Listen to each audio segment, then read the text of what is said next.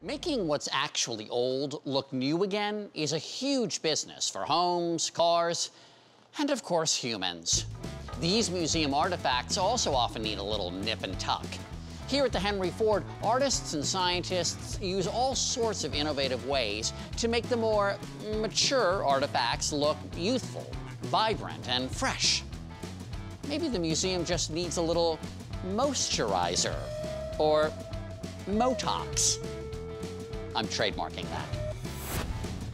Behind the grandeur at the Henry Ford Museum, and behind the early innovations that draw a straight line from past to present, there is a team of details people, inventive artists and chemists who are passionate about the little things that make the big things shine. Mary Fahey is Chief Conservator at the Henry Ford Museum. I haven't been in this room before. What goes on here? This is the Artifact Conservation Lab. We take care of the collections and preserve them, hopefully, for the future. From automobiles to documents, every artifact on display here, and even those in storage, has received the TLC of these conservators and their broad, yet highly specialized skill set. The collection at the Henry Ford consists of just about everything. We have silver, jewelry, fabrics, paper, wooden artifacts, communication artifacts. If someone is coming through the Henry Ford and looking at an artifact you've worked on, it's a success if the work isn't noticeable. Yes, definitely. It should always be understated. We always shoot for the old but well cared for look, not the bright and shiny all the time. And with new artifacts coming in all the time, there's a revolving door of work to be done.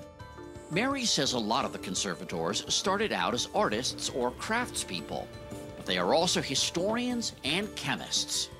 They study what things are made of, also how they degrade. They aim to slow that process. Is there one artifact that above all others you're proud of the work that's been done here? I think I would say the Abraham Lincoln chair. It's the chair that Abraham Lincoln was sitting in at Ford's Theater on the day that he was assassinated.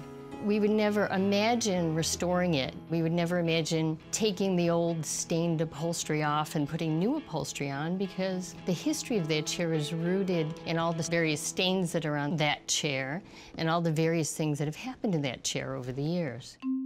I wanted to get a closer look at a work in progress, so Mary sent me up to meet Fran Fail.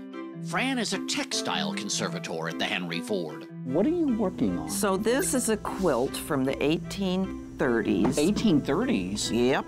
And it has what we call inherent vice. Inherent vice means that the artifact contains the seeds of its own destruction. So the black dyes in this are actually destroying the fibers because the dyes contain a lot of metal salts.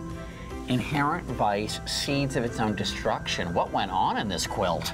This quilt, just like every artifact here, has a story in every delicate stitch. And that's a detail not lost on the laser-focused conservators who work hard to give voice to every single unique item in the museum.